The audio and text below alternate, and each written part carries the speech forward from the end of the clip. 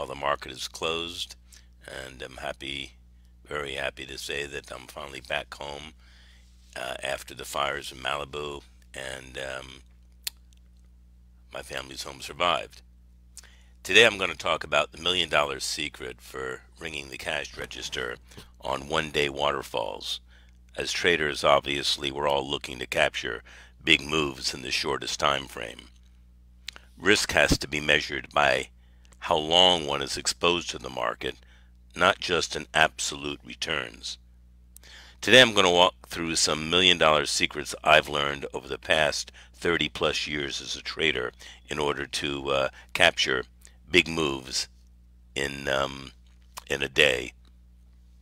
First and foremost, fast moves often come from false moves. Also, fast moves often come when least expected, when there are no risk sirens blaring.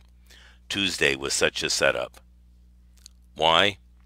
As we offered in our report, after Monday's Trump trade truce rip higher on the heels of last week's Fed Powell coup as to interest rates, there was a virtual 1-2 knockout punch to the bears. The Powell push was a 60-point S&P rally that saw the index reclaim the midpoint of the year. That's this move here.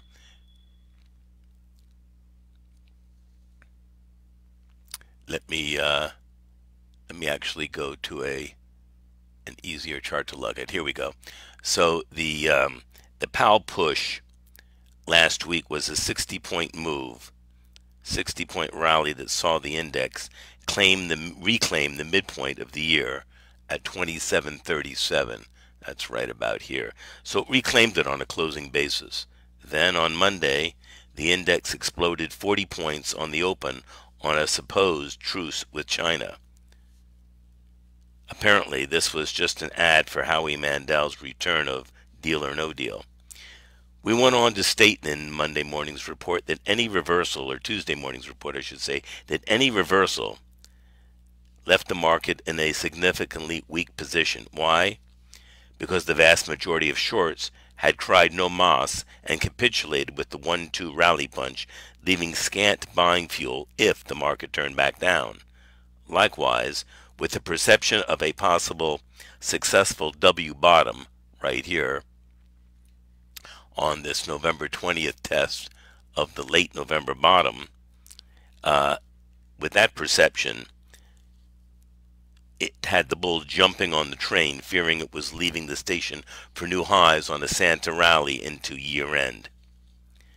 A meaningful downturn, a failure here, put the bulls in a position of having to puke up new longs at the same time there was little buying fuel to be provided from the bear camp.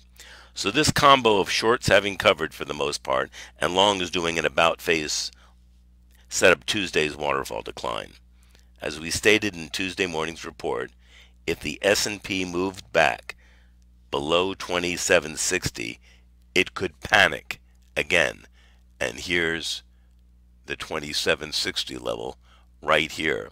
Here's the gap up on Monday above the 200-day, this magenta line, and we'll go to the 10-minute to see how the market accelerated lower once that gap was offset. This is part of the $1,000,000 secret to capturing big one-day moves. A gap up occurs. Let's go to the 10-minute now. So here's Monday's gap up, and a gap occurs when the market is out of balance, when buyers swamp sellers or vice versa. Monday the index gapped up with authority, clearing its 200-day in the process, 200-day moving average. These gaps are inflection points. If an item offsets a gap in short order, it is a sign of a reversal of fortune often. Again, fast moves come from false moves. Further on in this video, I'm going to walk through a handful of stocks to show how this played out in some individual names. Be that as it may, when the S&P knifed below Monday's gap at 2760, the wheels came off with a collapse all the way back down to 2700, leaving one of the largest decliners in 2018.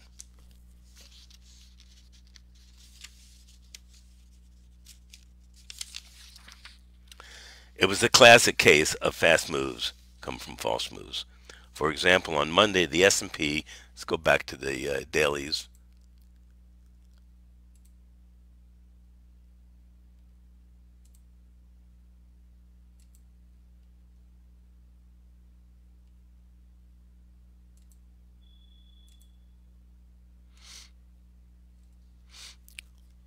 It looks like I'm not getting anything now, so I'm going to have to restart this, see what the issue is technically.